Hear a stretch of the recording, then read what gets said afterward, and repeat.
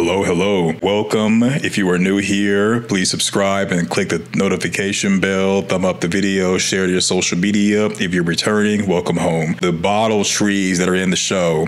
I know it came with a theory stating that Tabitha left Fromville, went to the past, and she's the one that put the bottles on the trees. I have another theory that I think is better than that, and that is the bottle trees, or the bottles that were put on trees, were more than likely from people who came to Fromville before the people who we see in season 1, episode 1. And I got this from MississippiEncyclopedia.org. And bottle trees is an American Deep South custom that have their beginnings on African soil. They are Congo-derived tradition dating back to around the 9th century and were introduced to America as early as the 17th century as a consequence of the Atlantic slave trade. While the exact origin of bottle trees is unknown, the most probable beginning is in African graveyards as a funeral ritual, using various glass objects, including bottles, to decorate the burial sites of the dead is a long-standing tradition. Bottles were laid either in a symmetrical pattern on the site or randomly around the borders of the site,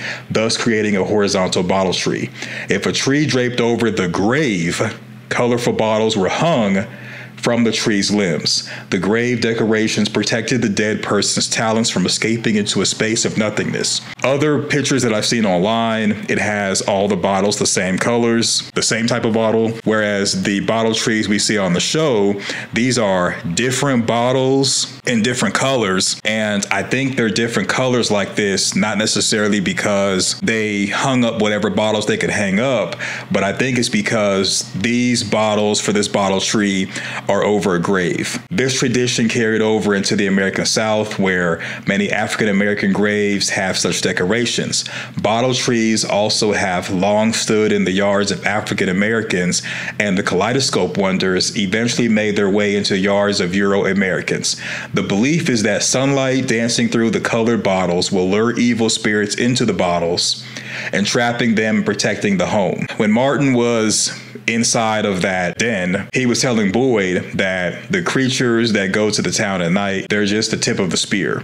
I think that the evil spirits or evil beings that Martin was referring to that were worse than the creatures, probably worse than the cicadas and worse than the music box monster, were probably the evil spirits and beings that have been trapped in the bottles, or maybe even warded away from the bottles, because it says that tradition states that the sounds created when the wind blows through the necks of the bottles is the evil spirits howling or moaning.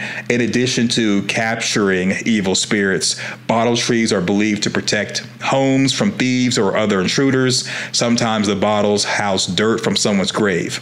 So maybe people were unalived in Fromville. Some of their dirt was put in the bottles. And although many types of trees are used in making bottle trees, the most widely used is cedar, which is resistant to decay and favored for its heavenward stretching limbs. Colored bottles are hung on the ends of the limbs, creating a magical delight when the sunlight plays among the bottles.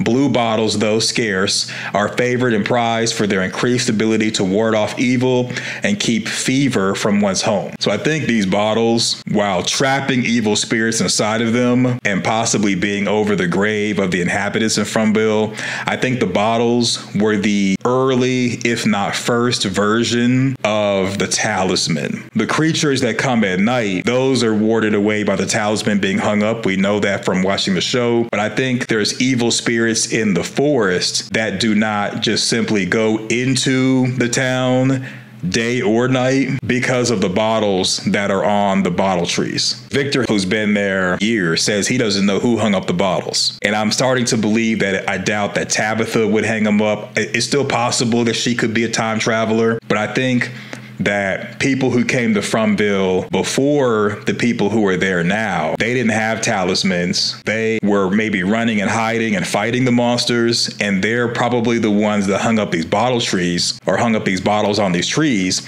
because they would be from a time period, in my opinion, when it was more superstitious and people were more into the occult, more into religion, and more into different religious practices such as voodoo and hoodoo. So they would be the ones to hang these bottles up. And then kind of going to the description of Fromville is located in Middle America. This is the map that Donna was looking at when she was talking to, I think it was Boyd in the show, and she was saying that it doesn't make any sense because the thumbtacks on the map are places where people entered into Fromville from.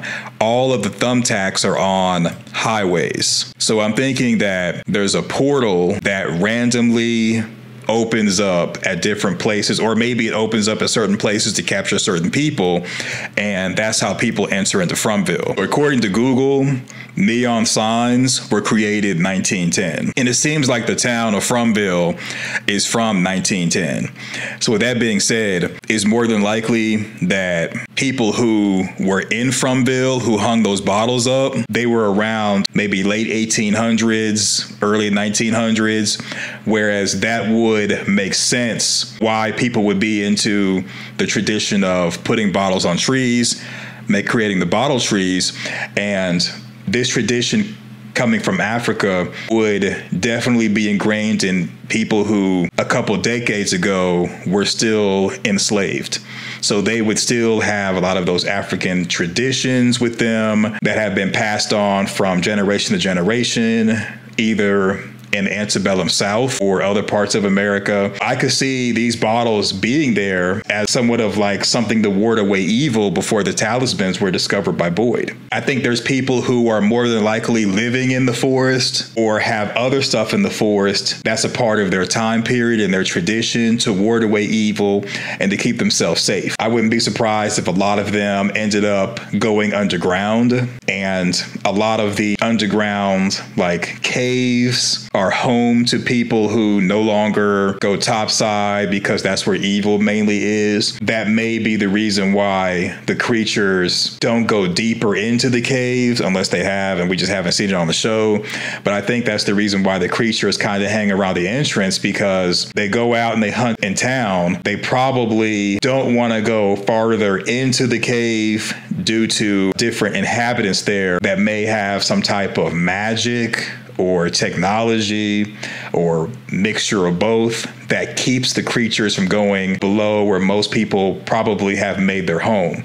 Because I doubt that anybody has really found a way to escape from outside of the help of the boy in white, like he did with Tabitha when he pushed her out of the lighthouse. I think that there are more people in the forest. They may even be underground.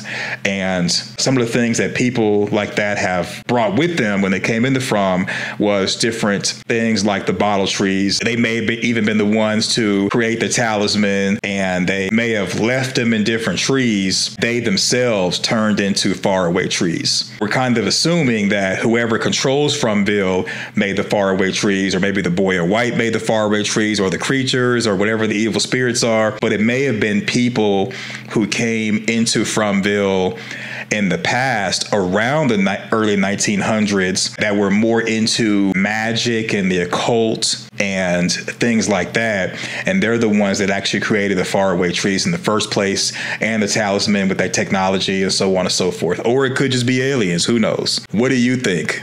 Let me know in the comment section your thoughts. Thumbs up the video, share your social media, subscribe, click the notification bell. See you in the next video. Thanks for watching. Go forth, do great things, and I'm out. Peace. The future's not ours to see. Kiss her